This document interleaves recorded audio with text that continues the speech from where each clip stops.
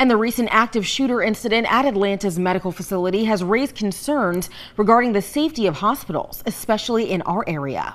The Cybersecurity and Infrastructure Security Agency recommends hospitals select optimal shelter in place locations, implement facility-wide notification systems with signage, and evacuate lockdown procedures. Bay State Health sent 22 News a statement about their precautions. It said in part, quote, Bay State Health takes the safety and health of our patients and employees very seriously, and we are continually updating our security protocols.